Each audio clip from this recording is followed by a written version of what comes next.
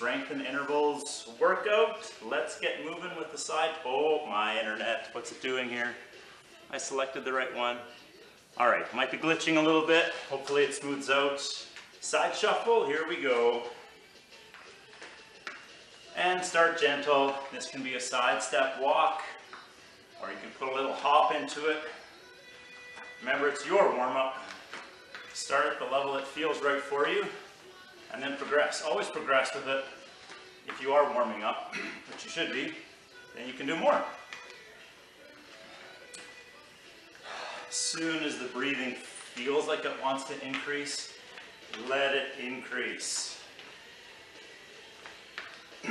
All right, little public service announcement. Tonight at 4:30 and Thursday at 4:30, I'm doing a learn to use your foam roller session. One of the nights is for upper body, one of the nights is for lower body. Have to admit, I didn't confirm which was which before I started talking to you, so anyways, you can register through the Fit and Rec page or the events page. 3, 2, 1, come on out of that. Let's hike out the butt kickers. And if you just can't find the link, email me or email wellness@saskpolytech.ca and we'll just send it to you. Half an hour of foam rolling with some guidance on where to do it, how to do it. Should be fun. And then that'll get recorded and put into the self-care section on YouTube. So if you can't make tonight or Thursday, then just look for me on YouTube. Let's see if we can turn this into a jog. Okay, butt kickers into a jog. And breathe. Head up, knees down, smile on your face. You might be hiking this, you might be jogging it, but for sure you're moving it. 3, 2, 1, and come on out of that. Let's hike out, knees to opposite elbows, chest up really tall, lifting those toes when they come off the ground. Checking in with your balance a little bit here. You can do this super slow and spend more time balancing. It's also hard to get the knee to the elbow when you go slow. At least on one side for me. Okay, keep going. Lifting those toes, keeping the chest up. Feeling that stomach start to work. Feeling that twist in your trunk. That's okay. 3, 2, 1. Come out of that. Let's do some arm circles. Your most comfortable size and speed. Keeping the shoulders down. And as we're doing this, just hold some tension in your trunk to control the wiggling or the shaking or the moving, okay? All right, now we're going to make it slower and bigger.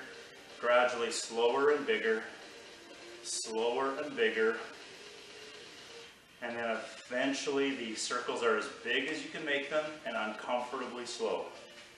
Okay? Don't let your spine bend or twist. You don't bend backwards when the arms are behind you. You don't bend forwards when they're in front. One last big, slow, arduous circle. Keep breathing and switch direction. Your size and speed. This should be comfortable. Hopefully you've chosen something comfortable for yourself. Notice your armpits kind of close up at the bottom of each circle. Always be cognizant of those armpit squeezing positions where we can keep the shoulders down from the ears and stabilize the shoulder. And then gradually here they get slower and bigger, slower and bigger. Slower and bigger. One arm might be doing something completely different than the other. It's working. Slower and bigger until it's as big as you can get it and uncomfortably slow. That's it. Keep breathing. You'll have to take a few breaths during this whole process. One last one. Super big and super slow. Perfect. All right. We gotta warm up those hips a little bit more yet. So reverse lunge, sweeping the hands. So you get to choose how far back you step, how far down you go. I want those fingertips to come together and they can come together in front of you or slightly on top of you. Couldn't think of the word above you, or straight above. Okay, you can start this gradually with a small step, shallow depth, and hands in front of your face, and then let it grow to a bigger step, lower depth, and reaching above your head, or to whatever extent your body allows you. Full body motion, okay?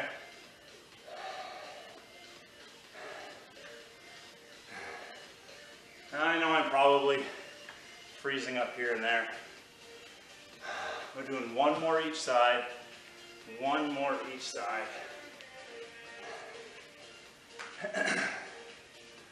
And come on up and shake that out. Perfect. Okay, let me show you the deal. We're doing those triangle lifts. And so this is where you might have a small weight. So if the weight's in my right hand, then my left toe kind of points out, not straight sideways, but like not 9 o'clock, but 10 o'clock, okay? Right foot points pretty much straight forwards. I'm gonna be watching my weight, not this weight, but this weight, the whole time. Left hand is gonna slide down my left outside thigh. Both knees stay straight, and I'm going down as far as my hips will let me. And then I'm gonna pop up. When I get to the top, I look forwards, and as soon as I reach down my leg again, my eyeballs look up to find that weight, okay? That's gonna be one of our triangle lift exercise. We're gonna do that for 40 seconds. Then we're gonna have a seat. We're gonna do a V-sit for 40 seconds. So nice traditional hammer out the core, okay? To make it easier, don't reach quite so far. Maybe even grab your legs, okay? Tap the floor each time. Give yourself a small break. Hands on the floor. All right, lots of different options there. Then we'll do that triangle lift on the other side. And then we're gonna do another core exercise. I kind of honestly like to think that I just invented this 3 days ago. I'm sure I just saw it on YouTube, but whatever. So we're gonna be in a plank position, okay? And all I'm gonna do is, I'm trying to think, how did I do this again? So I'm gonna lift my left foot and reach to the side and put my right hand on top of my left hand, okay? And then I'm gonna reach with my right foot out to the side and put my left hand on top of my right hand. Okay, so it's a step out, the whole body translates over, and then it's hand over hand. Okay? So one way to make that easier is you go each way once, put a knee down, take a breath, and then resume. Another way to make it easier is you've got that first, second, or third step of your staircase nearby, okay? You got the back of the couch, something stable you can lean on, and then there's the wall option, which works just as well. All right, right? And then, so the part is my left foot moves with my right hand, and then I go back.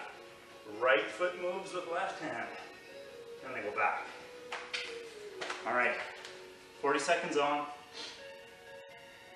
30 seconds off. Try that 3 times. I'm gonna press start, going in 10. We're all on board, we're looking good. Let's get this weight into the right hand. Left toes point outwards a little bit. And here we go, left hand reaches down. Look at that weight up there, okay? Descend slowly. Most of us have hamstrings that will enjoy a slow descent on this, okay? Left knee stays straight. Don't let it hyperextend. If you've got those flamingo knees, don't let it bend backwards.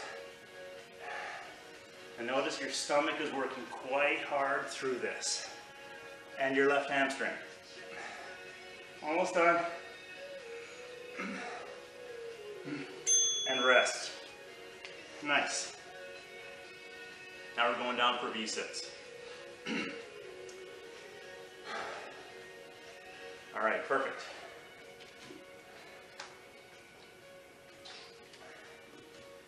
The V-sit movement has so many different options to let you do what I guess feels right and have fun. It can be fast, it can be slow. Make it work for you. In 3, 2, 1, here we go.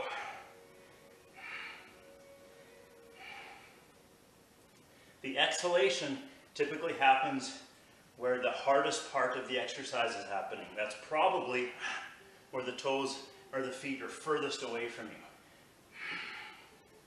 So that's where you exhale. You're strongest when you exhale. You're weakest when you inhale.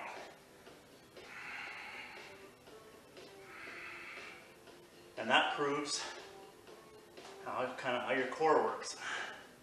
We're almost done. And rest. Perfect. All right, now doing the triangle lift with the weight in the left hand, but not yet. We're still resting. I better turn my phone on silent in case I get a phone call.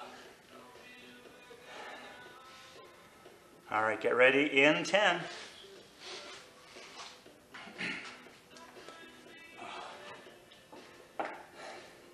Okay, get it up there. Right toe pointed out. And there we go. Right hand slides down the outside of your right thigh, and then you pop it up.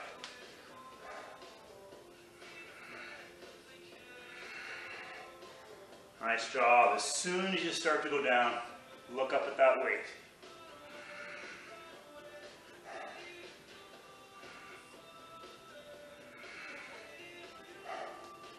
We're almost there.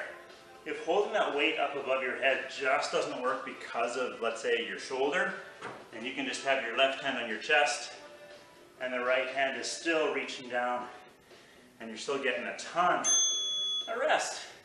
Ton of benefit from that, okay? Okay, perfect. Now we're moving on to the new exercise. Plank hand over hand, I like to call it. Haven't trademarked that yet, so don't anybody else do it. Really, this is just, you know, the exercise when we reach to the side as far as we can. That's all this is, and one hand is following. Okay, so ready, set, there we go. Reach to the side with the foot, and then let that trail hand come over. Okay? It just touches the back of your other hand. There's no weight bearing.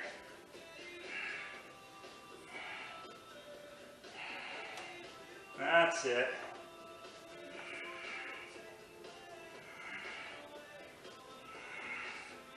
And you're finding ways to breathe the whole time.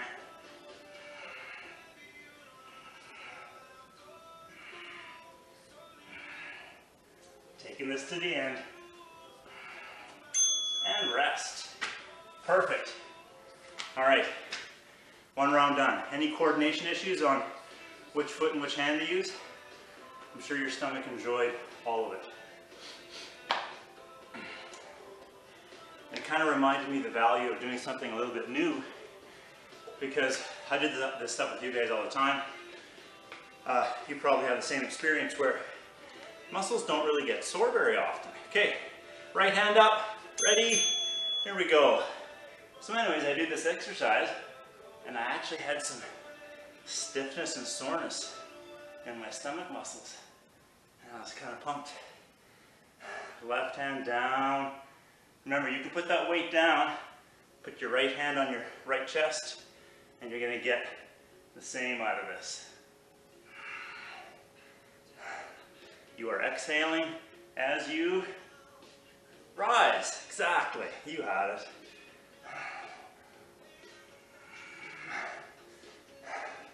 We're almost done. And rest. Perfect.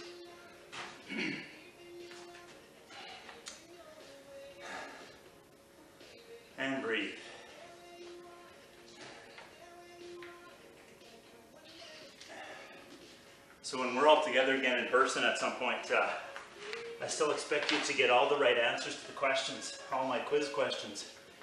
Because right now in my head you are. Okay, V-sit in 3, 2, 1. There we go.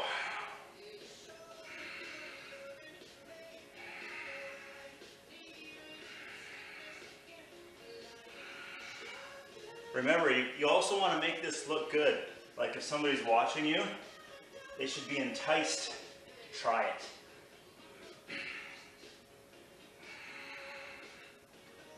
It feels how it feels.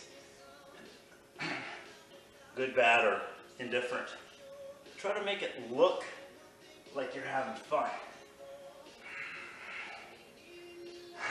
We're almost done. And rest. Whew. I know you're having fun. Don't forget to sell it. You might have that neighbor that spies on you through the window, or someone who lives in your house, and they just keep sitting on the couch watching you do this stuff, right? Well, if you make it look good, they'll join you at some point. Well, maybe not the neighbor, the creepy one. Okay, ready, set, left hand above your head, right hand slides down the right thigh. You're paying attention to your knees, making both nice and straight.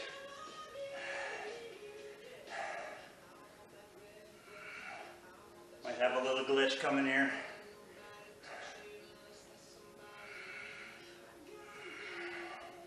Nice job exhaling as you rise.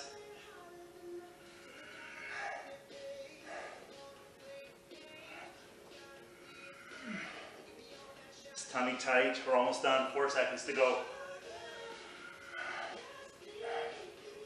And rest. Perfect. All right, coming up to plank hand over hand in 20 seconds. Grab some water if you need.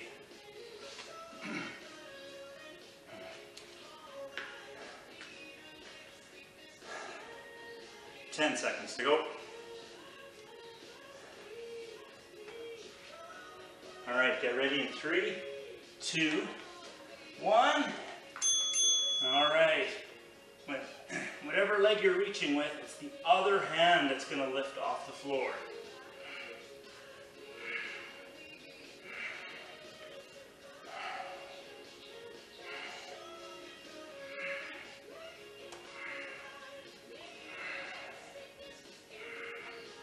Keep breathing. This one should be done slowly. If there's any speed bunnies out there, slow it down and enjoy it. And rest. Perfect. All right, just a little wrist rest here. Intertwine your fingers, roll your wrists around. For sure, those plank positions can tax the wrists. Sometimes that's what stops us from continuing. If we keep working at it within our scope, those wrists will get stronger. Okay, ready? Right hand up and go. Left hand down the thigh and shin, and we're looking at the weight as we descend.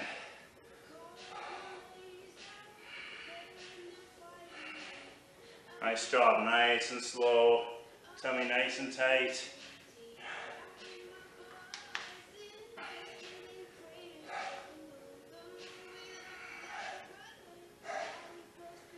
Nice job, 10 seconds to go.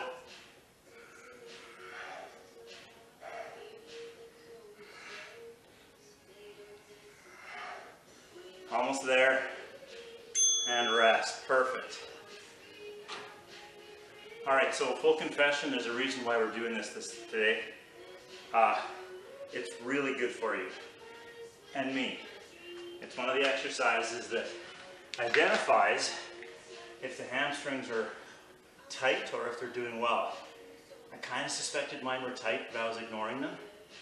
I should have done this myself yesterday. I didn't. I thought, oh, I'll throw it in the workout today and see what's going on. V-sit. V-sit, here we go. So as it turns out, left hamstring, doing great.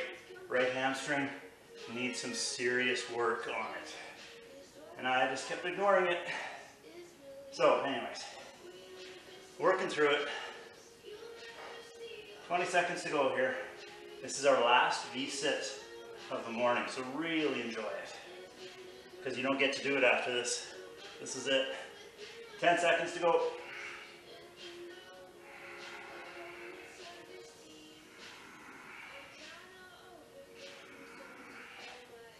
And rest. Perfect.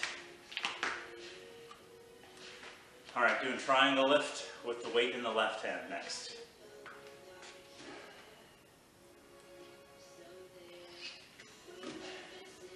Sometimes from an exercise perspective, you're naturally drawn away from those things that you should do the most of. Okay, weight in the left hand, get it up there. Ready in 3, 2, 1. Reach down the right thigh.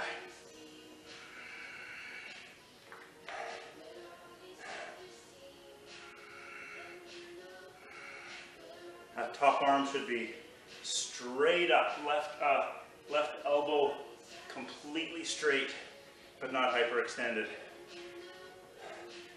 If the shoulder is healthy, then the left arm really isn't doing anything. It should not feel tired. The tummy, on the other hand, it's working, and that right hamstring and the adductor, it's working. And wrap that up. That's done. Nice job. One more plank hand over hand, and then part A is done. Perfect.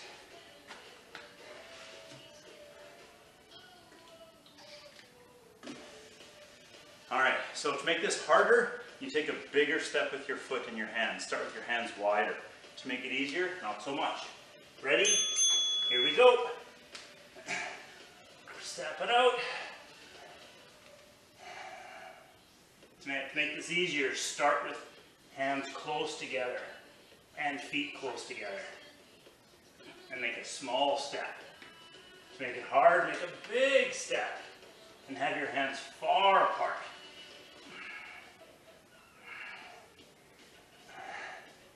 It's only 13 seconds to go.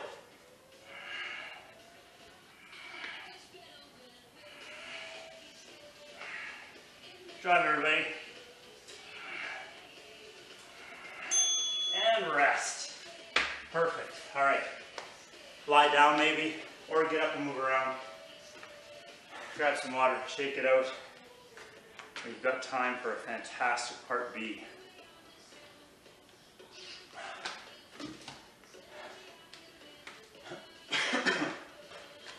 So catch your breath.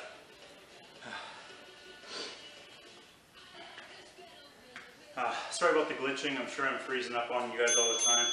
Oh, ignore the timer. That's not for us. I'm going to stop that. All right. So I don't have anything written down here, so I'm just looking at it to kill some time as to what we're going to do. But of course I know what we're going to do. We're going to get our blankie out and a pillow. And we're going to curl up. We're going to curl up, and we're going to do just a nice, gentle, half of a Tabata with burpees. Half of a Tabata with burpees, okay? So 4 rounds, not 8, 4 rounds. Burpee of your choice, the ones you like, okay? So maybe all the way down and all the way up with a big jump. Other end of the spectrum, you're on your 3rd step to the back of the couch, and you're stepping out, stepping in, you're doing the wave. Maybe it's a little hop out and a hop in, and a little jump, okay? So it's 20 seconds hard, whatever that means for you, hard, and then 10 seconds off, times 4. Ready, set, going in 10. Burpees are awesome in 3, 2, 1. Go, here we go. Remember, this is only half a Tabata. It's 4 rounds. Make this as exciting as you want.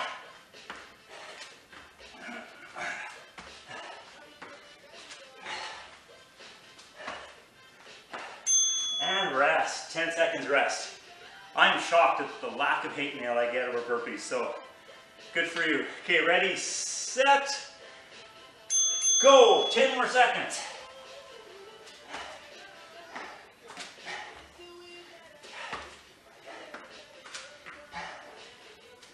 Figure out the best way to breathe for yourself.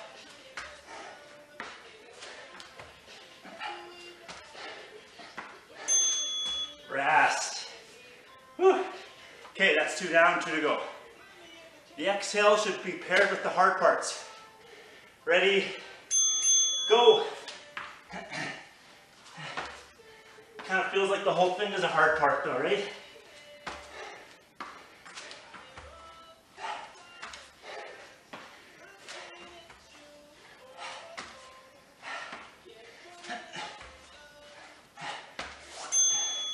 Rest. Okay, 1 more to go. Make sure those knee caps don't float away. 3, 2, 1. Last one here.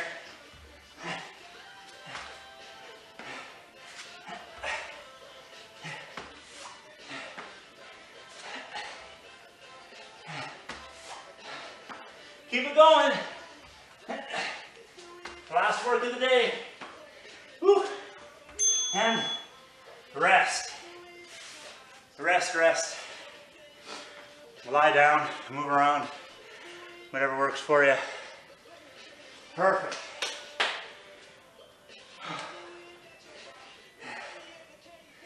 I'm glad to see we have the same number of participants now as we did 4 minutes ago.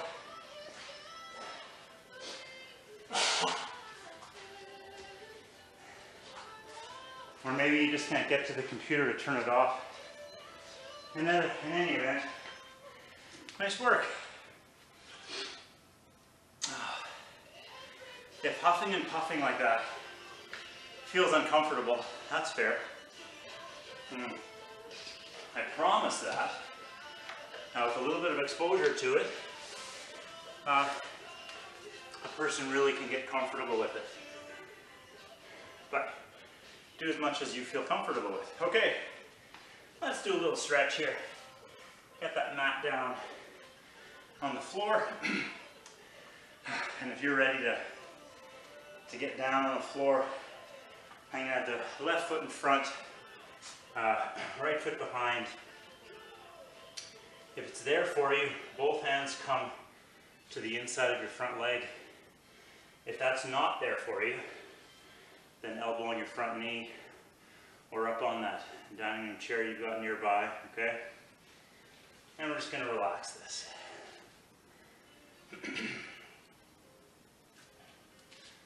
Oh, nice job everybody. So we're going to try a little quad stretch from here. If it's there, if it's here for you. So again, left foot's in front. So I'm going to twist to my left, use my left hand, reach back and grab my right foot. And I'm going to try, if I'm lucky enough to grab it, twist to my left and look up at the ceiling. That's the goal with this. If you cannot reach that back foot, using a belt, a strap, or a t-shirt wrapped around your foot can kind of help bridge that gap. Very nice for the right quad and the front of the hip. You can probably feel that if you're here. 3, 2, 1. We're going to let that go. Let's switch sides. I'm going to bring my left foot back. Right foot comes up. And then sink down and just try to get comfortable with this position. So when someone goes through some stretching positions with you, one of the learning points that I've always really appreciated when I learn something new is the realization that, oh, the human body is supposed to be able to do that? Huh, mine doesn't. And then you work towards acquiring that skill. Okay, right hand, you twist to the right, right hand reaches back for that left foot, And then if it's there for you, really twist the trunk. Try to open up your chest to the ceiling. And breathe. And smile. And relax. Perfect. All right, so if you have the time and it's there for you, we're going to let that go. Spend a little more time repeating that. 15 to 30 seconds on each side. But it is 8:30. And that's the workout. Thanks for showing up. I appreciate it. And so does your body. I'll see you again. Take care.